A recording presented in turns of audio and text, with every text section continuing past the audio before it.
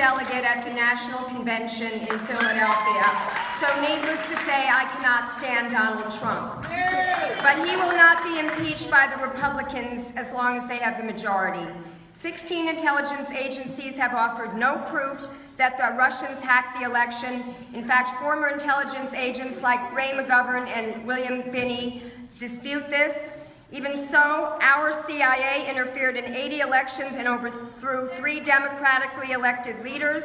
20 years ago, Time magazine did a cover story on how our advisors worked to... No, I don't have to ask the question. I can make the comment. Worked to ensure that Yeltsin won the election in Russia. This is an excuse by Democratic superdelegates for losing the election because I don't have to ask the question. I'm making a comment. Who ran a bad candidate who sabotaged Bernie, who could have beaten Trump. Now, shut up. You are fomenting a new Cold War with Russia. Trump is mentally unstable. He will start a war to prove he is not in cahoots with Putin. I think that's why he bombed Syria. Democrats will never take back the House in 2018 unless you start using your bully pulpit on Twitter and cable news to talk about the issues that concern the American people, like a living wage, affordable health care, crushing student debt, and free public college. And why didn't here's my question, why didn't the DCCC support James Thompson in Kansas? They didn't give him any money, and he could have beaten Ron Estes. I agree with you, by the way, that we can't blame Hillary Clinton's loss on the Russians.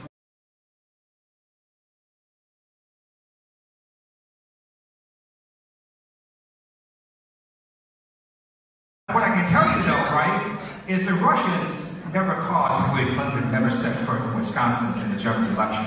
Right? The Russians never caused her to use the word deplorable. The Russians never caused her to have a private email server when she was Secretary of State. So a lot of things the Russians didn't do that were strategic errors on her campaign, that were mistakes she made. So I never go around saying that the Russians caused her to lose the election.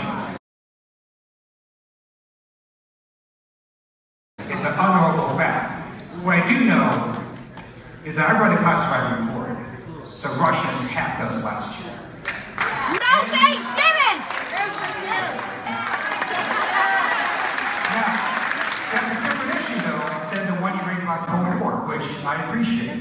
I have no problem in having closer relations with other countries, whether it's Russia or another country. But the issue of whether Trump campaign officials colluded with a foreign power is a very different issue. Because if there was collusion of Trump campaign officials, and if Trump knew about it, he will be impeached. Maybe it's just 127 random coincidences. Right? Maybe there's something there. I don't know. But that's a different issue, right, than general foreign relations.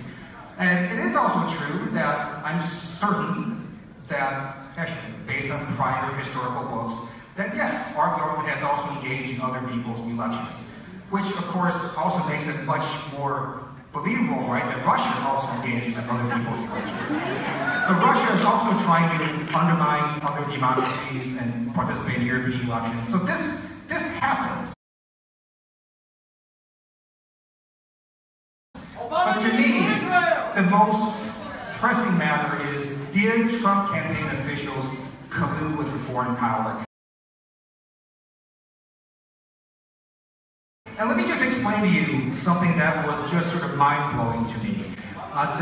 The media disclosed that the FBI got a FISA warrant on Trump campaign advisor Carter Page. So I'm going to explain to you what that means. FBI Director Comey testified that for them to submit a request for a warrant to the FISA court, it's a binder that's thicker than his wrist, and it goes before a FISA court judge.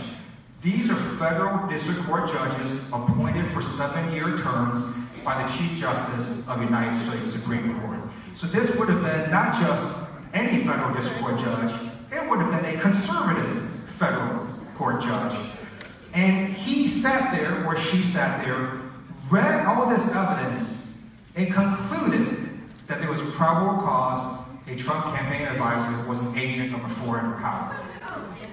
Think how remarkable that is. We're investigating where all that might be. And by the way, when Donald Trump said that Obama wiretapped him, I was one of the few Democrats that said, you know what? I'm gonna go with that. I want to know, why did officials in the United States believe that either Donald Trump and his associates were agents of foreign power, or why were they committing a crime? That's the only reason you have a wiretap put on you. And I want the president to show us what those wiretaps were and provide us what did people capture and what they get. So we're going to investigate that. I've also called for a special prosecutor.